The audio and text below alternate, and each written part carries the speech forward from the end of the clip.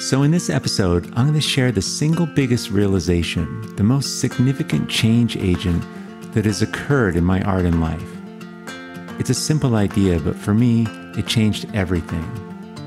Not only did this approach to creativity help me climb out of a depression catalyzed by a time of just humongous personal and financial loss many years ago, but it also became the foundational underpinning of my teaching and the spark that created Art2Life.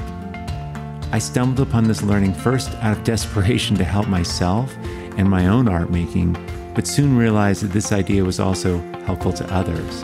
It can be learned, and it's a big part of what I have now taught to thousands of artists interested in finding their way towards their own artistic expression. And I can say this approach unequivocally, it works. It all circles around to developing the discernment, the awareness to move towards what brings you alive in your art and life. So today I will dive a little deeper into this essential, powerful approach in the hopes that, this just might move the needle in your art and life. Let me explain.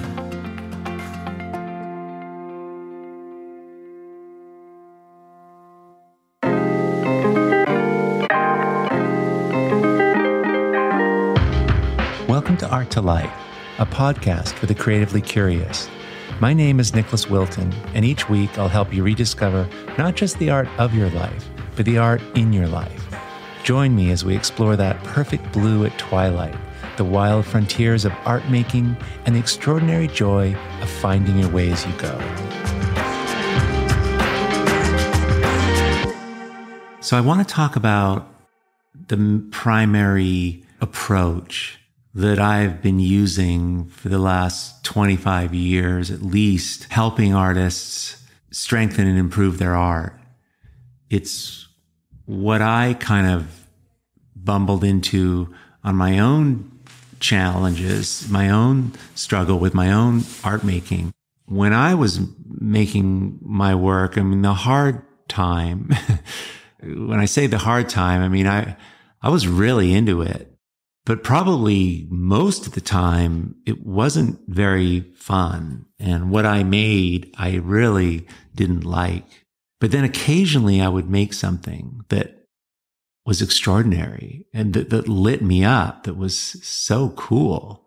And then I wouldn't. And then there would just be this like roller coaster of, I'm a failure and then I'm the greatest thing that ever walked the earth. But mostly it was pretty depressing, And so I kept wondering, I'd write in the margins of my sketchbook, what I ate, like how could I make something on one day so successfully, seemingly so easy, and that really resonated with me. And then the next 3 days was nothing, or I would just waste my time. So I started to take notes, and I thought it had to do with diet. I thought if I exercised more, I thought if I worked in the morning. And I tried everything. I tried every single kind of material as well. I copied other artists to see if maybe I'm a Picasso kind of an artist and that would make me happier. Or maybe I'm more of this kind of an artist, or maybe I'm a watercolor artist. That's what it is. It suits me better, or maybe I just need to do collage, or maybe I just need to do encaustic because I love, which is true. I love the surface of it and everything. And I was one of those people that I did everything. I tried everything. And it's kind of cool because I know how to use most art materials pretty well. I got good at a lot of them, not great, but, because I'd lose interest, of course, because what I discovered and what became so cool to me was that I realized that it wasn't so much the materials or the kind of work I was making. It was more how I was feeling, when I was making the work, and getting connected with how I wanted to feel just standing there. What made me feel alive? If I could feel alive standing there, excited, good, I don't know what's going to happen next excitement, wonder excitement, mystery, like the best possible parts of life, if I could feel that, if I could stay connected to that, and if I could make my work approach that or feel like that, that helped. That energy was kind of transmitted. And it was what I was interested in. You know, it's not that you have to make art that's exciting. I mean, you can make art that's depressing, but whatever the thing is you want to make, you've got to care about it. It has to mean something to you. And when I connected what I felt with what I was making, all kinds of shifts started happening. So the question of what brings you alive became paramount.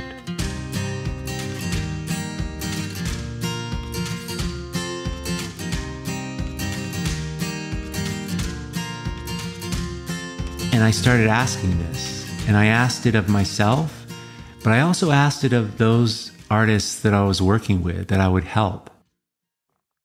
What is it for you that brings you alive? What does that feel like? And what's so interesting is we might not know the kind of art we want to make, because it's really hard to know, to forecast, to picture something before it's done. But when you ask someone that question, and after a little while of digging, like, they can answer it. Everyone can connect with that. We all know what it is when we feel optimal, when we feel energized.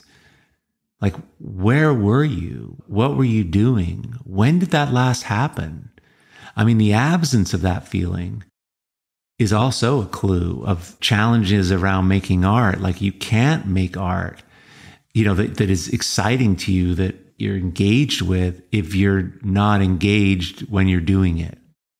So this realization is actually the approach for Art2Life. This isn't really a thing that's taught, it turns out. I mean, I wasn't taught this. I went to an amazing art school. I went to Art Center College of Design, and, you know, I learned a lot about, you know, how to paint and how to draw and color and, you know, all kinds of stuff.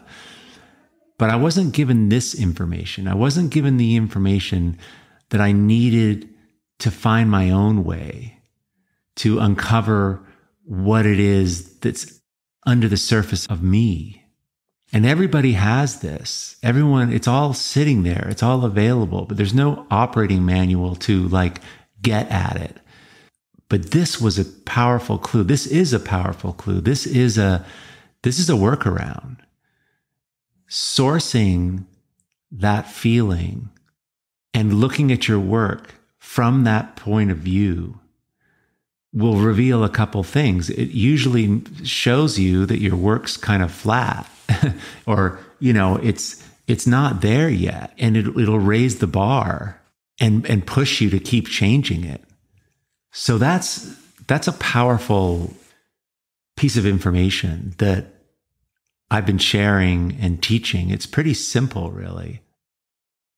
Understanding what brings you alive, or knowing when you feel that way and trying to get that experience and some of that energy when you're chasing down what you want to make or what you're thinking about making, is really, really important. The overarching idea of coming alive and what does that, I call differences. And differences are things that we experience that we haven't before. If I just think of, like, feeling alive, I remember years ago, we were in Malaysia and we had gone to this beach on the Malaysian coast, and it's where the leatherback sea turtles come to lay eggs. And, you know, I love animals, you know, and we were on this huge trip, my girlfriend and I, and we had taken off 6 months from school, and we were just doing this. We bought these cheap round the world plane tickets, and we were in Malaysia, and I wanted to see I heard about these sea turtles. The beach, it turns out, is like 20 miles long, and these sea turtles, they only come out like once a year, or sometimes not even every year. It's like it's super rare, and if there's a season to it.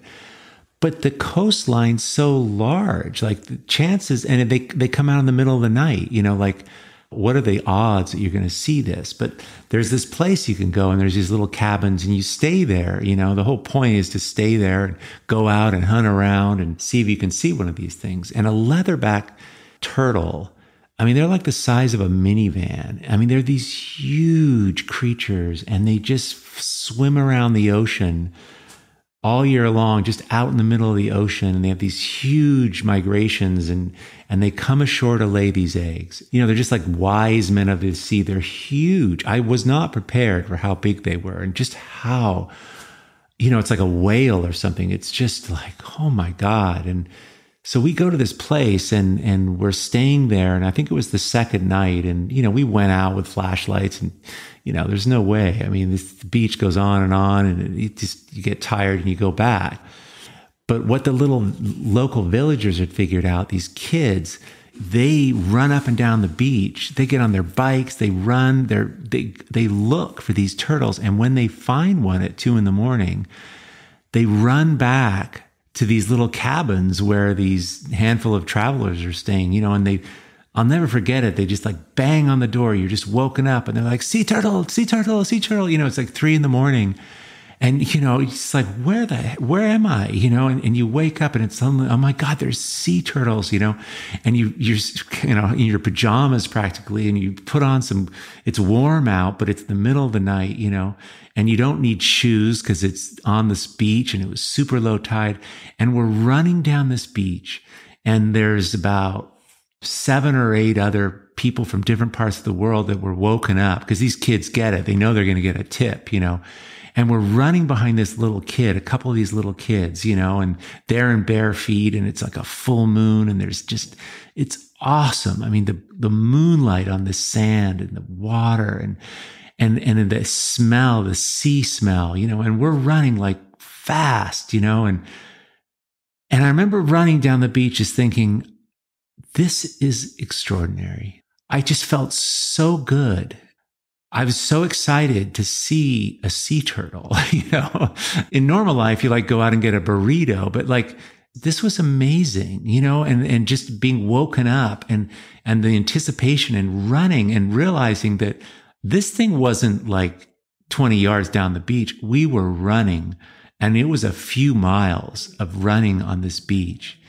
And sure enough, we get there and there's this dark form on the beach, and we have lights and everything. And this sea turtle's like pulled itself out, huge leatherback. It's leathery, the skin, giant thing that's been in the middle of the ocean, and it's scratching at the sand, and it's rifling out these eggs. I mean, they're like white, big golf balls, just like, laying dozens and dozens and dozens of eggs. Like there's a whole method to this, it's like do it in the middle of the night, do it on a remote stretch of beach. Cause a coyote can just eat these. They're just completely vulnerable, and and then she buries it, and then crudely kind of swim walks across the sand, and it's a low tide, and the moon's going down, watching this thing. It's never going to see these little offspring. Like it's gone, and it gets in the water, slowly. It takes it a long time to get back in the water, and the moon's on its back, and it just leaves, and leaving this cache of, I don't know, 100 baby sea turtle eggs, that are going to hatch in a couple days. But that's what I think of when I think of what it's like to feel alive.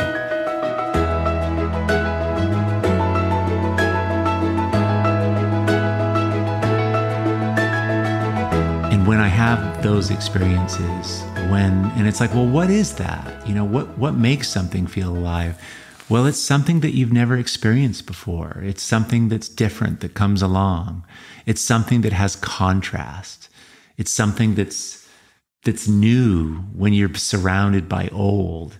It's something that's young when you feel everything's broken, like the young shoots of, when the redwood trees in the spring, they have this beautiful, like gorgeous green, super soft part of the leaf that comes out. And it's sitting on the ends of the winterized tree, which is much darker. And those needles are much darker and worn out. Differences of all kinds.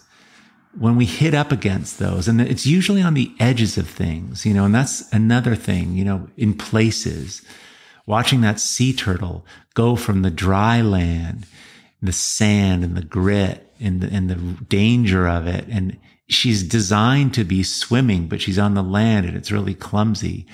But there's the margin, there's an edge, and there's the sea, and there's that tension of the water coming up and going back, and it's dry and it's wet, and it's dry and it's wet. And those two things put together, and when she goes into the water, and it's like, there's just that juxtaposition where a dry desert, and an oasis in a desert is the same thing. A birthday is the same thing. Every day is the same, but then it's your birthday and you think about different things, and friends call you and things happen that are out of the ordinary. So I kept thinking, as I started to discover that if I could tap into the feeling of how I feel when I'm alive, if I could connect with that, it made my expression more like that. And then interestingly enough, the actual material, the actual principles of art making followed suit, where if you feel like you've been working all day and then you take a walk and you bump into a friend and there's that energy that comes from that, like you don't usually see this person, it's a coincidence, and you were just walking the dog or your normal routine, and you meet somebody that you haven't seen, and it's memorable, it's powerful, it's a huge part of the day. That the same thing applies for other people when they look at your work and they see things in it that they haven't seen before. When there's things in your work that show the differences between things, whether it's a dull color next to a bright color, or whether it's, an out of control mark next to a controlled mark. These differences become interesting. They become interesting to you because it juices you, it brings you alive. It connects you to that source of wonder that you had as a little kid. We all felt that way. We all have that history, but we lose it. And I think that's the invitation for artists. I think that's what we're involved in, is that reconnection. And what's sort of surprising to me is that you can arrange these things. You can practice this on a painting or a sculpture, or bringing these things together, and it transmits, it communicates, it makes other people feel alive. They don't necessarily understand why they do, but they just do. They say, I love that. I want to take that home and put it in my bedroom. I love that happens, that this is universal. And so that's an angle. That's a workaround. It brings you back to yourself, that the answers and the inquiry and the what am I doing, and what am I going to make, and how am I going to make something, and everything's been made before. All of those concerns sort of drop to the side. Feeling alive becomes the sort of currency of this practice. And feeling alive and feeling free in your life and feeling free in your art, and to be experimenting. And when you feeling alive, there's a degree of uncertainty in it. You don't know all the time what's happening. I think what made that chasing and just seeing for the first time a leatherback sea turtle was just the anticipation of it, and not knowing where it was and when it was going to come, and all of that. Like, we don't get to know all the time. And there's an experimental improvisational aspect to this that we need to carry in our work. We need to have that in our work. So if we're looking at our work, and I've done this and I do this, and it starts to fall flat. It's the opposite. If you start to feel even the slightest tinge of boredom, it's that you've forgotten those things. You've forgotten. It's not on the edge for you anymore. And this is natural, right? I mean, this is things you grow, you change. And what was exciting to you after doing it so many times, it starts to become routine. It's the curse, but also the bless of being an artist. The curse that we can't just perfect the potato chip and, just make 1 million potato chips and just keep selling them over and over and over, making them because it feels so good. I just make the same thing and I'm good at it. I do the same thing. That's kind of a bummer, but it's also, that doesn't provide the question. It doesn't provide the spaciousness, the uncertainty, the mystery, and the wonder. And you're not curious when you've figured it out. So I guess what I just wanted to share today was to be thinking about that, to be thinking about what brings you alive, what optimizes you. Because you get to create this. You get to create this in your life. It's not like an occasional thing. You can set this up. You can set your life up in a way that produces amazing art, right? We always think that what am I going to make? We focus so much on the art.